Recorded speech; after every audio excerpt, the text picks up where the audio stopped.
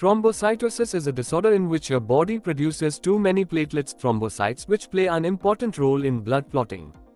The disorder is called reactive thrombocytosis when it's caused by an underlying condition, such as an infection. Thrombocytosis may also be caused by a blood and bone marrow disease.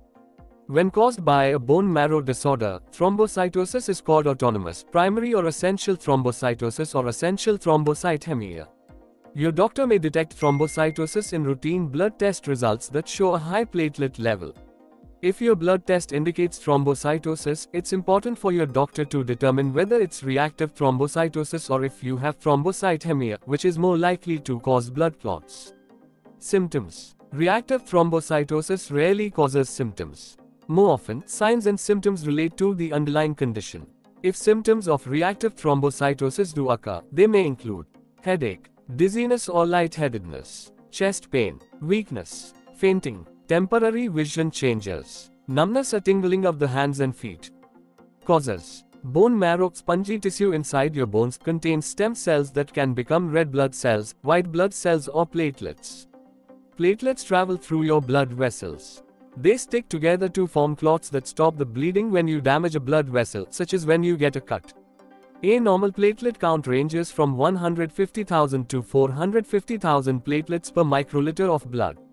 If you have thrombocytosis caused by a bone marrow disorder, essential thrombocythemia, your bone marrow overproduces the cells that form platelets, megakaryocytes, releasing too many platelets into your blood. If your blood test results reveal a high platelet count, it's important for your doctor to determine whether you have essential thrombocythemia or reactive thrombocytosis. Reactive thrombocytosis causes include acute bleeding and blood loss, allergic reactions, cancer, chronic kidney failure or another kidney disorder, exercise, heart attack, infections, iron deficiency anemia, removal of your spleen, hemolytic anemia, a type of anemia in which your body destroys red blood cells faster than it produces them, often due to certain blood diseases or autoimmune disorders. Inflammation, such as from rheumatoid arthritis, celiac disease, connective tissue disorders or inflammatory bowel disease. Major surgery, pancreatitis, trauma. Medications that can cause reactive thrombocytosis include epinephrine, adrenaline chloride, EpiPen, tretinoin, vincristine. Risk factors. You may be at risk of thrombocytosis if you have a medical condition such as iron deficiency anemia or you've had surgery. Complications. If your high platelet count results from a bone marrow disease, essential thrombocythemia, rather than reactive thrombocytosis, you may be at risk of developing blood clots, some of which can be life-threatening. Tests and diagnosis. You may find out you have thrombocytosis through one of the following tests. A routine blood test that shows a higher than normal platelet count. During a physical exam, your doctor finds that your spleen is enlarged or you have signs or symptoms of an infection or another condition. Your doctor orders a complete blood count (CBC) to determine your platelet count. A blood smear, a test in which a small amount of your blood is examined under a microscope, helps determine the condition of your platelets. Because a number of conditions can cause a temporary rise in your platelet count, your doctor likely will repeat the blood tests to see if your platelet count remains high over time. A normal range for platelets is 150,000 to 450,000 platelets per microliter of blood. If your blood count is above 500,000, your doctor will likely look for an underlying condition. In most cases, signs and symptoms of the underlying condition help guide the diagnosis. Your doctor may also check the level of iron in your blood, test for markers of inflammation, order genetic testing to help determine if you have a blood and bone marrow disorder. Conduct a bone marrow aspiration and biopsy to collect and examine bone marrow tissue.